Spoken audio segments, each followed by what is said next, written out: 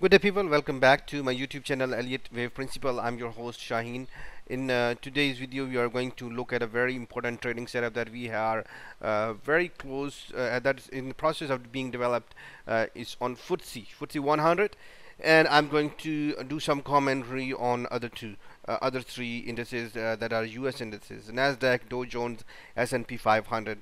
Right now, we do have some trend that actually going on right now, but a developing trading setup is happening right now in FTSE, and it's very interesting to see. But Dow Jones is very important, so please pay attention on both of these things.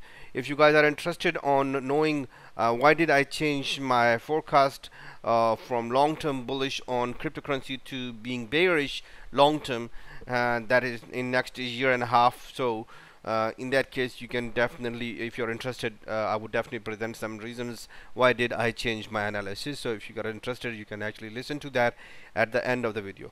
So just first of all, we'll look at the FTSE trading setup, and then we'll actually examine all three of them, and then in the end, we'll look at BTC, Bitcoin.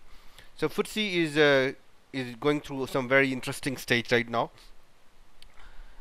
We were looking for bearish strong movement right over here too. We did see some bearish price movement, but it was unable to continue onward downward. Right now we are seeing the end of the correction. We are very close to the end of the correction that actually started from over here, which is W, X, and Y. It's a double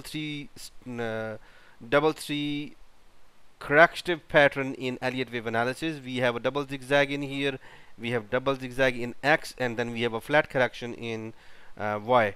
So that's very interesting to know. First of all, let's have a look at what should trigger our entry point. This diagonal support line, black one, is an important one, and this horizontal black line is also important one. When prices falls below that, that should trigger our entry for the bearish movement in FTSE. Let me delete that so that actually there is a less clutter. And on the daily time frame, we can actually see where exactly our target are in the approximate areas. Approximately our target is going to be in this region, which is 6,500 ish area. I'm expecting this trend to continue to actually stay for about 2 to 3 weeks time period, and this is going to be very interesting trading setup. If you guys are interested in shorting FTSE, do understand please that money management is crucial. This video that I'm providing is for educational and entertainment, and if you want to make any decisions, do you understand that you are going to make those decisions using your own analysis or using your own discretion. So right now in the next one is so this is clearly bearish. This is an interesting trading setup being developed, and I wanted to present it to you guys. It takes a bit of time for market to bring a trading setup. It's not like every day or every morning or in the evening we will have some trading setups, at least the one that actually gonna last 2-3 weeks. So we are very close to the starting of a new trading setup in FTSE. Now the commentary is about Nasdaq and the other two. First of all, actually let's have a look at this. Commentary is not same for all the three indices that we are going to discuss. Right now I'm discussing Nasdaq. And the thing that we are seeing in commentary section in the right over here is we are definitely expecting for the prices to go up somewhere in this region, and then I'm expecting for them to fall.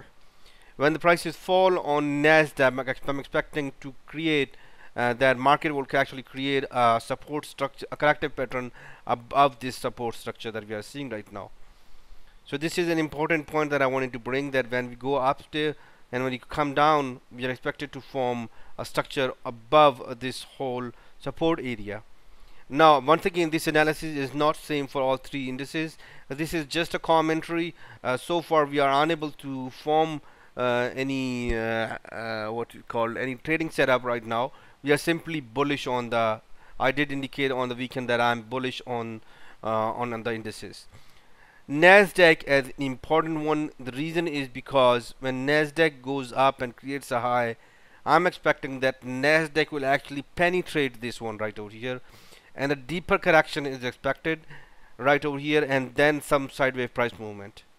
Alright, so two different points. with Nasdaq, we are expected to go up and form a correction pattern on above the previous pattern. But with Dow Jones, when it goes up and creates top, that is expected to be an important top. Since then it's expected to be an important top, we can definitely convert that into a trading setup.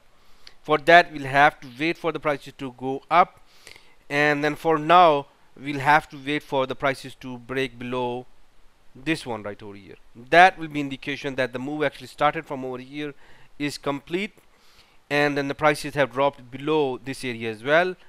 But that will be very ugly entry point. So we'll have to wait for more price action so that we can actually form an opinion on entry points. Alright, so that we can actually form an opinion on entry point once again. So it's in the process. We need more data. When that happens, we'll definitely be able to provide them. But this is a warning I wanted to give, that when it goes up, then a deeper price movement is expected in Dow Jones.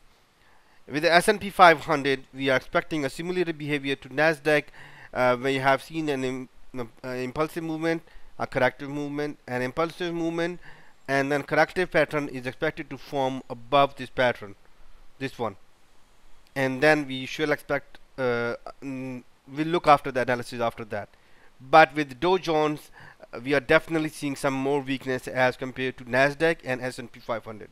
With FTSE, it definitely is going to move more stronger than even Dow Jones, and it's going to create an even a new low in FTSE. So FTSE is very bearish as compared to when the price movement actually completes on that upward.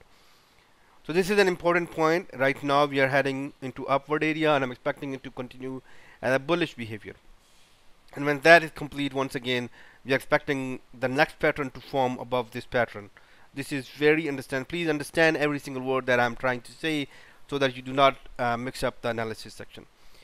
Let's have a look at Bitcoin. Now the problem with if you guys have been using Elliott wave analysis, this is once again is no excuse. It's just I'm trying to explain why did I all of a sudden went from that a bottom has been formed to no, the bottom has not been formed, and I'm bearish for next I think I gave a date for that is November 2023 for a bottom to be formed.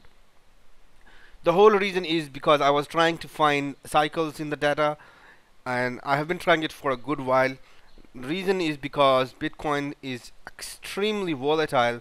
Not only is extremely volatile, apart from Elliott wave analysis, the patterns are same, but the other patterns, which technical patterns that I look at it, some new patterns I've seen being formed in Bitcoin, and that is because Bitcoin is extremely volatile.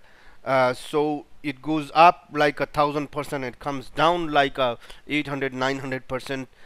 So not 800 900%, but 80% to 90%. How can it go down 800 to 900%?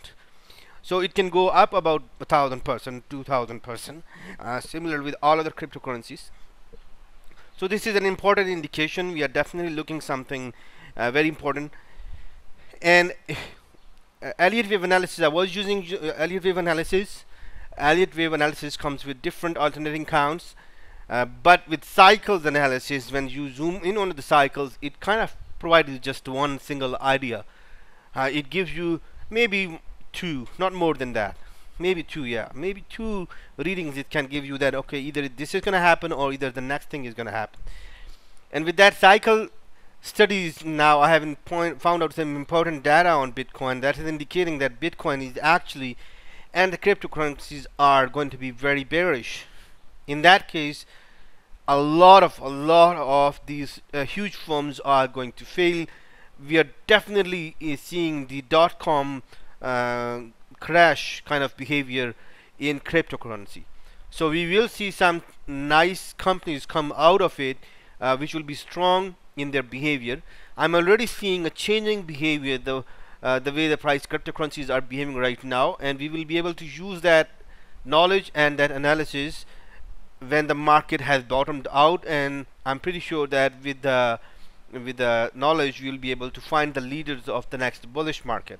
So do to stay in tune if you guys are interested in that. We'll be discussing that. So first of all, this one is just FTSE. I wanted to actually bring the FTSE in, and this video, although I set it on YouTube, will be available on Patreon especially. All right. So this video will not be available on YouTube. This is only Patreon page analysis that I'm doing for. Wish you good luck with your trading. Have a good one, and bye bye.